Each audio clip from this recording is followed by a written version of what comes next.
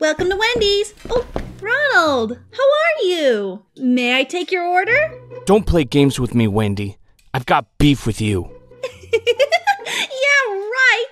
Your beef is reheated garbage. Everyone knows that. Hey, at least my patties aren't square. Ronald.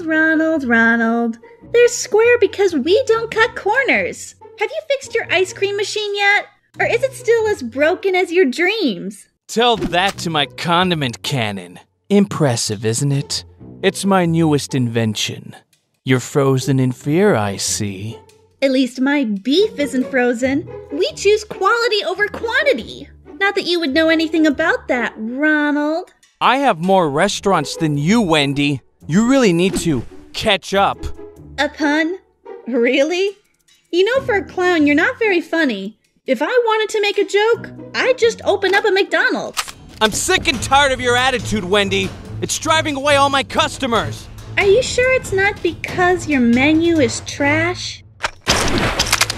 Would you like to order some fries? I'd never stoop so low.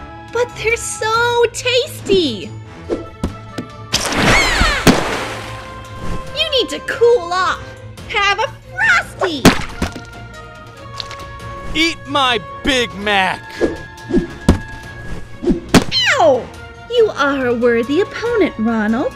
I misjudged you, but I have the nuclear lunch codes!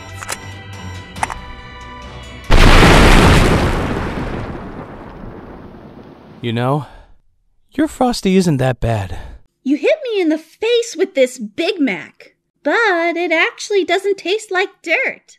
So, truce? Truce. But only if you stop coming here. You're scaring away my customers. Hey, people love clowns. Are you kidding? Clowns are terrifying. It doesn't matter, because we have Happy Meals. Kids get a cool toy with every meal. You have toys because it's the only way to convince people to buy your food. Our customers come to us for a quality meal. Our fries were voted the all-time best by a nationwide I'm not listening. How can poll. you listen to something that's...